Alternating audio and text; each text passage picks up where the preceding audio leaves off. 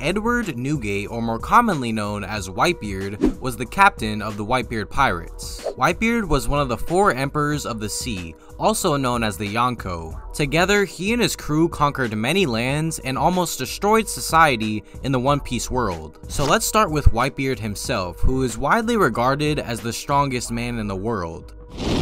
To give a brief overview, Whitebeard was a powerful yet honorable man. Unlike other pirates, he commanded his crew with true respect, treating every member like a son. In turn, every member of the Whitebeard pirates is extremely loyal to their captain, and they opt to call him Pops instead. Whitebeard was also described as the man closest to the One Piece, but instead of claiming it and becoming the next pirate king, he decided to keep balance in the pirate world. To explain why Whitebeard is so different from the average pirate, we have to go more into detail.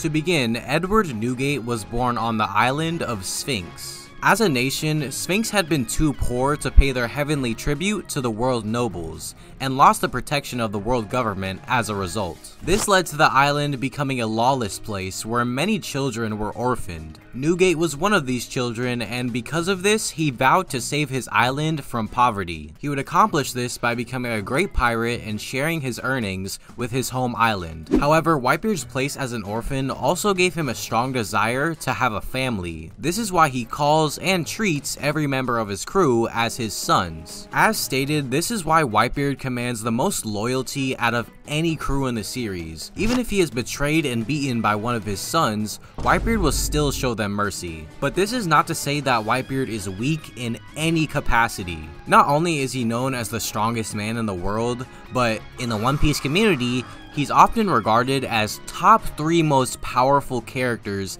in the series. Not top 10, not top 5, top 3. See, not only does Whitebeard have complete mastery in all 3 types of haki, but also the most powerful devil fruit in the entire show. The Gura Gura no Mi, or the Quake Quake fruit, is often cited as the most powerful devil fruit in the world, simply for its destructive capabilities. With his fruit powers on top of his mastery of haki, Whitebeard became known as the rival to the Pirate King. Speaking of the rivalry, Roger and Whitebeard were surprisingly close friends, despite them being opposed to each other completely. Towards the end of his life, Roger made a proposition to Whitebeard. He could either learn the location of the One Piece or learn the secrets of the Will of D. Whitebeard chose the latter option since wealth, fame, and power aren't really his thing. Because of this, he was described as the man who sat before the throne. But in exchange, Whitebeard learned about the Will of D and had a greater understanding of the new generation.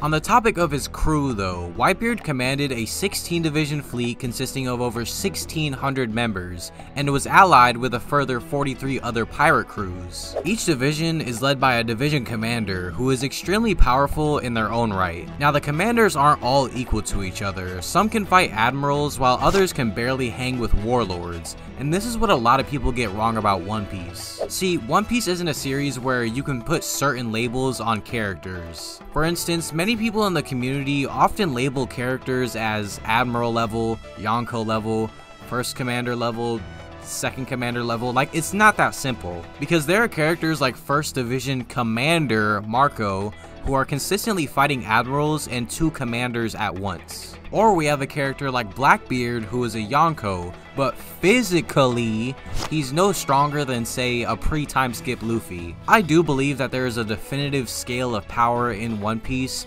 but it really comes down to one-on-one matchups instead of just broader categories. That's why when it comes to power scaling the series, you see more definitive rankings rather than something like a tier list video. But even then, rankings such as like a top 10 or a top 30 are still not that accurate. For instance, if you put someone like Sanji up against, let's say, Sugar, you would think that Sanji would win easily, but if Sugar touches him, it's a GG. But if you put Sugar up against someone like Usopp, then it's not that clear cut, because he's a ranged fighter, even though Sanji would completely destroy him. So yeah, when it comes to power scaling One Piece, it really comes down to one-on-one matchups rather than broader tiers.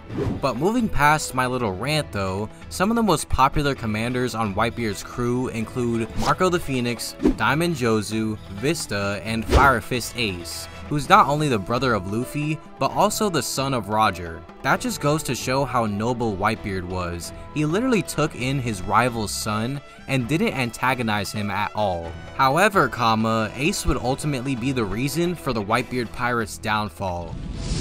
Now, while the Whitebeard pirates were a force to be reckoned with, they were still no match for an actual well thought out plan. See, over 20 years before the series began, Marshall D. Teach, aka Blackbeard, joined the Whitebeard pirates. And through the years, he would rise through the ranks to the point where he was offered the position of 2nd Division Commander. However, it turns out that Blackbeard was just using the Whitebeard pirates to reach one of the most OP devil fruits in the series, the Yami Yami no Mi. And Blackbeard acquired this devil fruit by murdering 4th Division Commander Thatch. This would cause Ace to go on a manhunt for Blackbeard, as he was one of the crew members that felt most betrayed. However, Ace fell for Blackbeard's plan as he was defeated on Bonaro Island. Blackbeard was able to accomplish this by using the powers of the Yami Yami no Mi, which is said to be the counter to all devil fruits. And by using Ace as a bargaining chip, Blackbeard became a warlord of the sea. Shortly after this, Ace was scheduled for execution at Marineford, which was just a ploy by the Marines to goad Whitebeard into a conflict. Despite the very obvious goal of the Marines, Whitebeard took the bait and decided to save Ace.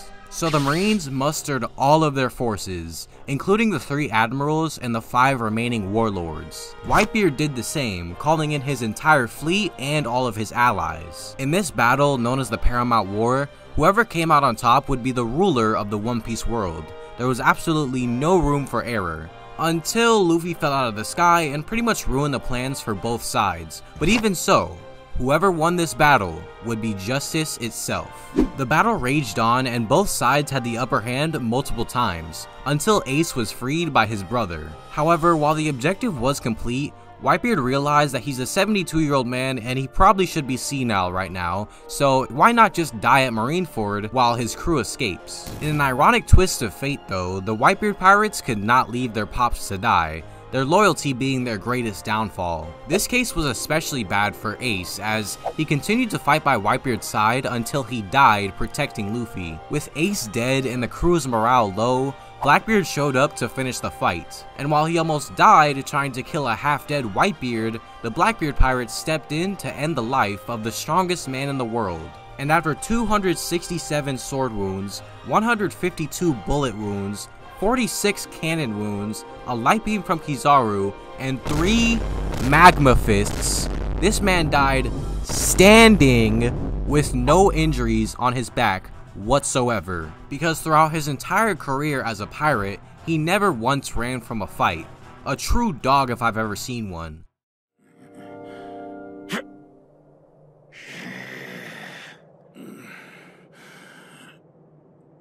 The One Piece!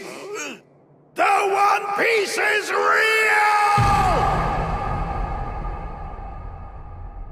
Can we get much higher? After the Paramount War, the Whitebeard pirates still remained. The burial of Whitebeard and Ace was also assisted by the Red Hair pirates, who were actually the ones who ended the war. However, during the 2-year time skip, the Whitebeard pirates, now led by Marco, were completely destroyed by the Blackbeard pirates. This event was known as the Payback War, and it saw the complete annihilation/assimilation of Whitebeard's crew. Despite that though, the remnants of the Whitebeard pirates still remain today. In fact, Marco actually helps out as a doctor on the island of Sphinx, which is now a prosperous land because of Whitebeard's success. Also, as a side note, Edward Weevil, the alleged son of Whitebeard, is tracking down the remnants of the crew and killing them off for treasure, basically. The reason I mention him last is because he's big, dumb, and I literally almost forgot about him while writing this video, which just goes to show how forgettable he is in the actual story. But yeah, that was the Whitebeard pirates explained. Let me know if I missed anything, as this is a pretty big topic. Seriously, some of the commanders like Ace and Marco can have entire videos to themselves. But in my opinion, the Whitebeard pirates are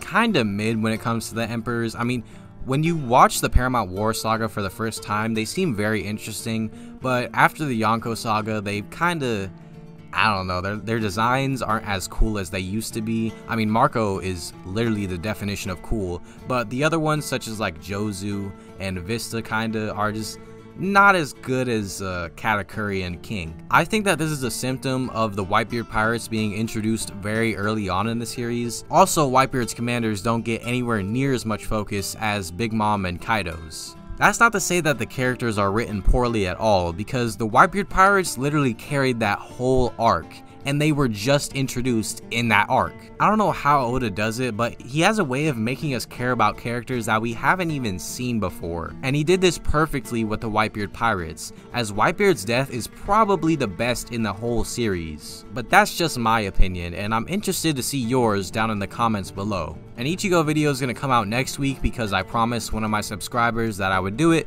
so yeah, bye.